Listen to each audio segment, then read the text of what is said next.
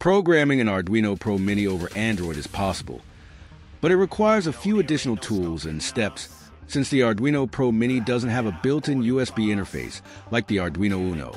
You'll need a USB OTG on-the-go cable, an FDDI adapter or USB to serial adapter, and an appropriate app for writing and uploading the code from your Android device.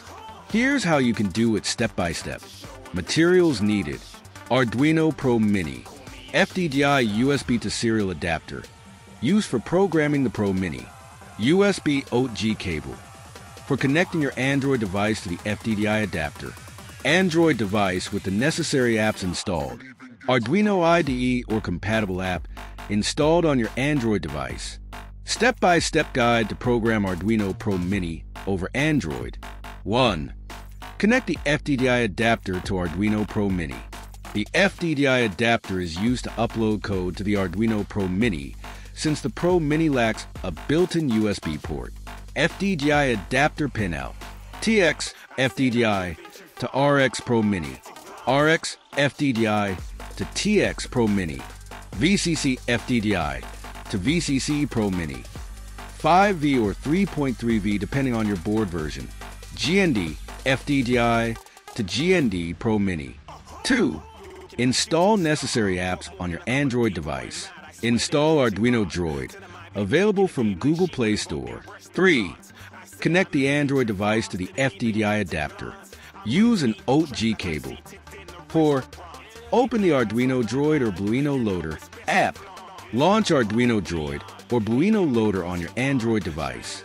Select the board type Arduino Pro Mini and the processor type, typically 8MEGA328P or 8MEGA328P old bootloader. Ensure that the app is set to use the FDDI adapter for communication. 5. Write the code. Open the apps editor and write your Arduino code. For example, a blink LED program. Here's an example of a basic blink code.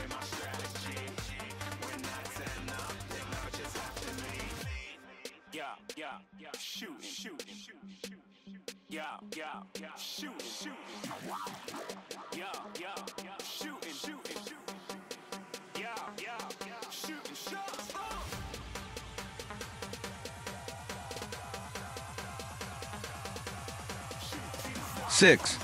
Upload the code. Once your code is ready, look for the upload button in the app. The app will compile and upload the code to your Arduino Pro Mini using the FDDI adapter. Note: if you are using Arduino Droid, you may need to press the reset button on the Arduino Pro Mini just before the upload process starts, similar to how you would do it on a computer when using the Arduino IDE. 7. Observe the Arduino Pro Mini. After uploading, the code will start running on the Arduino Pro Mini.